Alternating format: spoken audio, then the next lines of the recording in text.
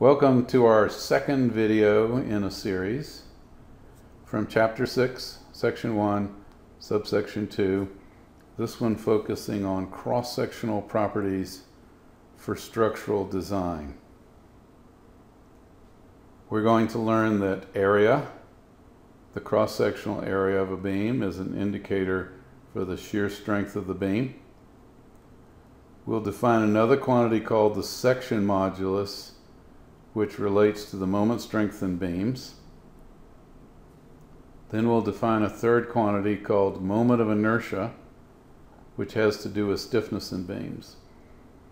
We sometimes call the area the cross-sectional shear strength, the section modulus the cross-sectional moment strength, and the moment of inertia the cross-sectional stiffness. These will be distinguished from other quantities such as yield stress, which has to do with moment strength also, but has to do with the stress capacity of the material, and then material stiffness, both of which are quantities that we studied having to do with materials in Chapter 4.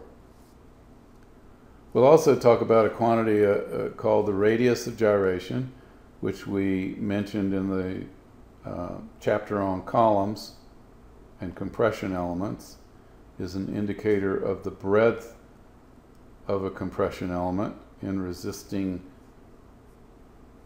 elastic instability or lateral movement of the column under axial force. The radius of gyration is very closely related to the moment of inertia, or they are derivatives of each other in a mathematical sense. So beams that have a higher moment of inertia are also going to perform pretty well as columns, at least in terms of resisting buckling in the direction in which they have the high moment of inertia. If we take a rubber beam and mark some vertical lines on it, so we have a red line down the center of this rectangular beam. If we draw two vertical lines, they're parallel to each other. When we lift the beam up and use its own weight as the source of load, we induce a substantial amount of curvature. These lines, which were straight to begin with, are still straight, but before they were parallel, now they're canted towards each other. If we actually carefully measured this, we discover there's no change in length along this red line. In other words, whatever we would measure on this straight line becomes what we measure on this arc. But the material on the top has shortened due to compression. The material on the bottom has stretched due to tension. And if we drew this slice out of the center of this thing, like so, we could say here is the neutral axis where there's no elongation. The material is compressing on the top and getting shorter. It's being put under tension or stretched on the bottom and getting longer. And if we take a little slab of this material somewhere up here, we basically say the strain or fractional deformation in that slab, in other words, the fraction of shortening in this case, is proportional to how far the slab is from the neutral axis. In other words, you get twice as much deformation there as you get there. We say that the deformation is linearly proportional to the distance y away from the neutral axis. We've also noted that over the working range of most common structural materials, the stress is proportional to the strain, or more specifically, we have the formula stress is equal to strain times the material stiffness, E. So, if we know that F is proportional to the strain and the strain is proportional to Y, then we know that the stress is proportional to Y, and we end up with a stress block that looks something like this. High stress and compression at the top, going linearly to 0 at the neutral axis, and then going linearly to a high tensile stress at the bottom. Now, I've drawn this cross-section a second time over here with some more detail to help us do some calculations and figure out what's going on here. And so one of the things we've done is we've taken this compressive stress block and we've said from an equilibrium a point of view, where is the center of action of that? Well, it's clearly symmetric about this center line of the beam. So we know that whatever equivalent force, it has to be halfway between there and there. So it's somewhere along the center line here. If you go back and look at your basic geometry textbook, you'll discover that if you have a triangle like this one and you want to find the centroid or the center of action of that triangle, it's actually 1/3 from the high end, 2/3 from the zero end. So in other words, if the overall height of this section is h, and then half of the section is h over 2, and then we go 1/3 of that down, that's h over 2 divided by 3, which is h over 6, and this would be 2/3 or twice as much as that, so this is h over 3. So we have an effective force which is at the centroid of this stress block that it's replacing, and likewise down here we have a tensile force which is at the centroid of the stress block here, which is the tension that's occurring in the bottom of this beam. Now, we have declared that these two stress blocks, which resolve into these two forces, C on the top and T on the bottom, represent the internal resisting moment for this element. And so we would like to do some computations and find some relationships between important quantities. For example, we'd like to know in terms of moment and cross-sectional properties what F sub B might be, because F sub B is the stress that we can't exceed without doing damage to the beam. F sub B is the maximum bending stress. It is often referred to as the extreme fiber bending stress from the historical period when people were mainly looking at wood, and we've continued to apply that terminology to other materials, even though steel and concrete and aluminum don't have fibers, but you will often hear that term applied. All right, so we're going to do a little calculation here. We're going to say the moment due to this force couple, and these two forces are equal and opposite, so we can take either one of them and multiply times the lever arm between them, and that gets the moment due to that force couple. So M in this case is going to equal C times the lever arm between the two forces, which happens to be h over 3 plus h over 3, or in other words, 2/3 h. Now, C per se is not a very interesting quantity to us, but we can re-express it in terms of one of the variables we'd really like to get at. And the way we're going to do it is the following. We're going to say C is equal to F average times A over 2, where it's understood that A is the entire area of the cross-section. Since C is applied as a stress that's distributed over half of that, we're going to use half the area. And by definition, C has to be equal to F average times A over 2 by the definition of F average. So this is, you may not think to draw this or to write this, but this is a no-brainer. It absolutely has to be true, because F average will equal C divided by whatever area that force is distributed over. Now the interesting thing here is at the top, F sub B is the stress. At the neutral axis, the stress is 0. So the average stress over that block is F sub B over 2. In other words, we can replace F average by F sub B over 2. Likewise, we can replace area by the dimension B, which is the horizontal dimension, times H, which is the vertical dimension. So A becomes BH. Now if we go take this C value and we substitute it in there, we get M is equal to F sub B over 2 times BH over 2, and then of course we still have this 2/3 here, so that carries down to there. And when we clean up all this arithmetic, we get F sub B times 1/6 of the base times the height squared. This is the width of the beam at the base. This is the height of the cross section. And F sub B is the bending stress and M is the moment.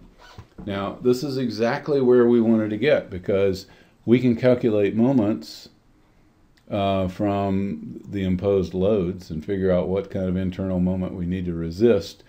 We can figure out what material we want to use, which will limit the amount of bending stress that we can tolerate.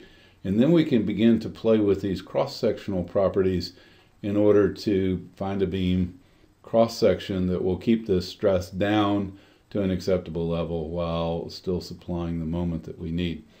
This quantity, by the way, 1/6 of the base times the height squared, that is a cross-sectional property we call the section modulus for this particular rectangular section. So S is equal to 1/6 times the base times the height squared. And again, I want to talk about the elegance of this equation. This is all determinable by the spans and external applied loads. This is a material property. That's a cross-sectional property. It's an unbelievably clean equation where you can figure out that from your spans and loads. You can figure out that from your allowed material property. And then this is the pure cross-sectional property that you've got to determine. And in fact, for many materials, we tabulate for various different sizes and shapes what the section moduli are. So in fact, you can, knowing M and the stress limit, you can go find a section modulus and out of the tables grab a member. S is called the section modulus. This particular formula applies to rectangular cross sections of width B and depth A. Any other cross section has a different formula. So this would apply to solid sawn lumber, for example, but would not apply to a wide flange I-beam. The best common language descriptor of S is the strength of the cross-section in generating the internal resisting moment, or the cross-sectional strength in resisting moment. So we have a little equation that I want to pull up here. M is equal to F sub B S. S is a cross-sectional property, this is a material property, and this is a moment which is imposed upon us by whatever decisions we've made about the spans and loads on our structure. Okay, so I want to talk about a collection of properties, and some of these I've mentioned already, but cross-sectional area is the best indicator of it's the crucial cross-sectional property for resisting shear force. Section modulus, the technical term is sectional modulus. We're going to try to call it cross-sectional strength in resisting moment, just to give more meaning to the term. Then we have something called a moment of inertia, which we define as the integral of y squared dA over the cross-section. We'll talk in a minute about what that means. But it's called the moment of inertia. That's a very poor term. There's no inertia involved. That's a term that was drawn by analogy to another field of study that was occurring at the time that this phenomenon was discovered. I like to call it the cross-sectional stiffness in bending. And then there's a fourth term. If we imagine I, let's look at this, by the way. This is inches squared, inches cubed, inches to the fourth. But every once in a while, we'd like to take something like a moment of inertia and come up with a simpler indicator of what that means. And in the case of columns, we can formulate all of our column equations in terms of I, but it turns out to be much cleaner and much more elegant if we can find a single one-dimensional term that is somehow an indicator of what this means in the context of columns. And that indicator we have called the breadth in the column chapter.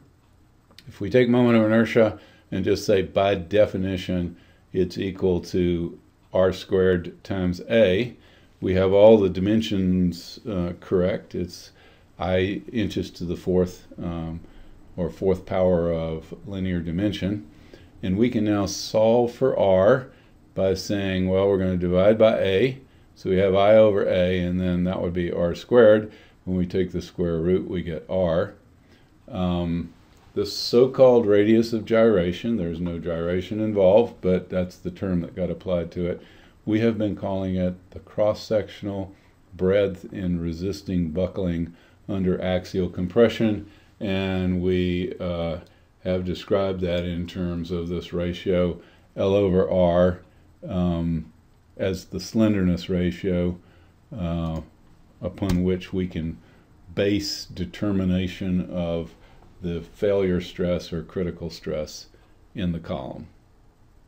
Okay, so I'm going to talk for a moment about what the moment of inertia is, or the cross-sectional stiffness in bending, and then we're going to talk about where you apply it and how it emerges in the process of design. But for right now, I'm going to talk about this general definition of the moment of inertia. For those of you who have not had calculus, you don't need to understand this in its entirety in order to move forward with your design thinking and your learning how to size things. But for those of you who have had calculus, this will be a beautiful illustration of the power and the beauty of mathematics. And this simple equation has been applied thousands of times to distill down data that allows you to look things up quickly in tables and size things really quickly. So it's a very powerful tool that you don't have to apply every time you do something, but it's nice to understand how it was used to set a foundation for what you're doing. So I've drawn a cross section here, and we're going to start with a simple rectangle. It has a height h, a base b, similar to what we've been talking about so far. It has a neutral axis right through the center. We've depicted a little area, which technically I should call this delta A, and I should go through all the derivative and everything. But I think most of you had calculus understand that whatever this thing is, it's a tiny little slice of area, which is essentially centered right around this line that's defined by the symbol y. So we have a tiny little area dA, and we have a displacement of that area relative to the neutral axis. And that's what this equation means up here, is that we're going to sum all these little slices over this entire cross section, taking y squared for each slice and multiplying it times the area of that slice. So that's what this integral means. It's just summing y squared times dA over this entire area. Now,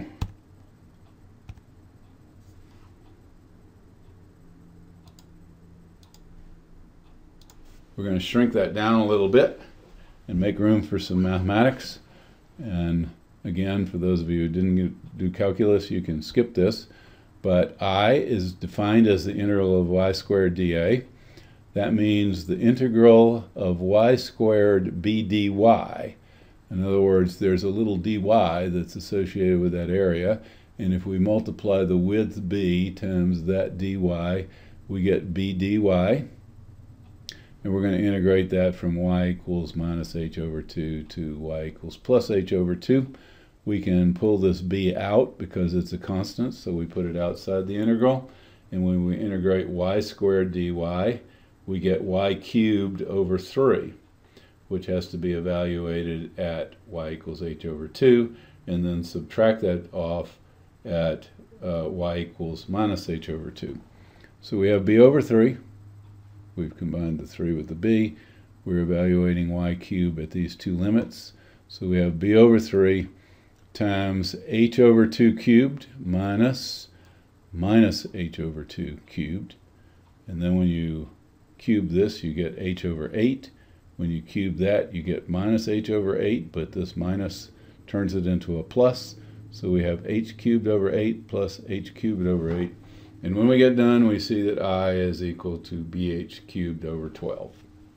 All right, so that's an example of how we would get I for a given cross-section.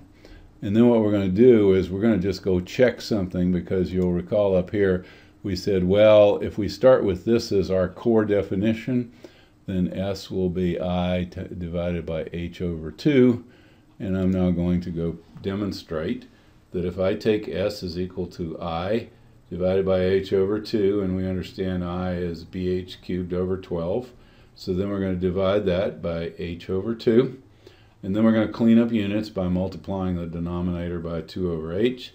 That means we have to multiply the numerator by 2 over H, so the denominator is now wiped out. This H will cancel one of those, so we end up with H squared. The B carries over, and then 2 over 12 becomes 1 over 6. In other words, S is equal to BH squared over 6. So this is exactly the same result that we obtained using simple geometric arguments applied to a rectangular cross-section. That is, without using calculus. The calculus formulation is much more general and more powerful, and it's capable of handling any shape. So in the structures business, basically we start with the calculus formulation. Now, just to give you an idea of where we'd like to go with this whole thing, when we look at a rectangular cross-section like this, relative to moment and stiffness, this is not working very well because this material, this patch of material near the top is working really well. It has a pretty high stress, which means a high force in it. It has a high lever arm relative to the rest of the section, and the same is true for the material down near the bottom. But material near the neutral axis doesn't have a very good lever arm, and it doesn't have much force in it, so it's not making much contribution to the cross-section in terms of the section modulus, or the moment capacity, I should say, or in terms of stiffness. So what we'd like to do, if we have a material that will allow us to do this, and steel and aluminum are examples of this, where the shear stress capacity of the material is so high that we can cut away large amounts of the material that are anywhere near the neutral axis and move that material out to the boundary and create what we call flanges.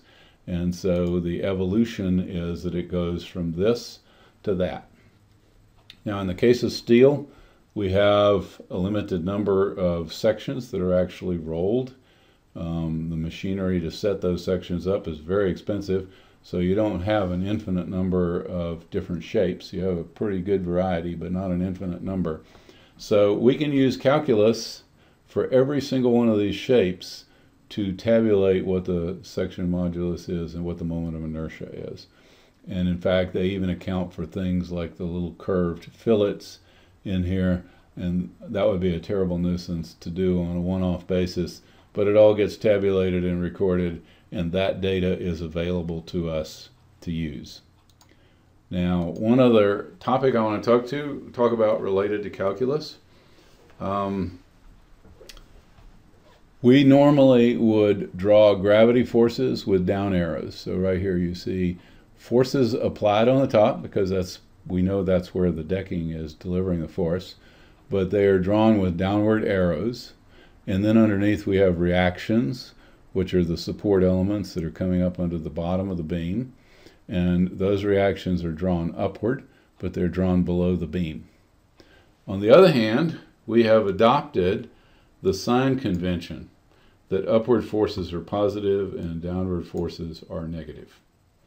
And when we go to graphing, if we're going to do a proper plotting or graphing process, negative quantities should be shown below the horizontal axis and positive quantities should be shown above the horizontal axis. And that's what we've done in this drawing right here. So as a graphing technique, we've simply taken all these down arrows and we've put them below the zero line because they're down and therefore negative. And we've drawn the reactions above because they are inherently positive according to the sign convention that we've taken. Now, we can use the concept of integration to generate the shear curve. So what we do is the instant we step onto this beam, we suddenly induce a very large shear because of this reactive force. The shear goes from 0 to some major positive quantity. From that moment on, we're accumulating negative area down below, and this starts to track downward. By the time we get to the center, we have just used up enough negative downward force to just balance that reaction, and we reach a point of neutral shear. One side is not tending to move up or down relative to the other half, but then we continue to track down. We get more and more negative shear, and we have a high level of negative shear until we just step beyond this final reaction, at which point the reaction brings the shear back to zero, and then of course we have no shear out here because there's no beam out there. Now we can integrate this shear curve to get moment. So you'll notice lots of shear right here means it rises rapidly, but as we continue to gather more and more area, we do so at a diminishing rate, and eventually we reach this point where we're not accumulating any more moment because there's no more area under the shear curve to accumulate. And in fact, we start accumulating negative area, and it goes back down and eventually comes to zero moment at the end. Now, moment, turns out, is proportion to curvature.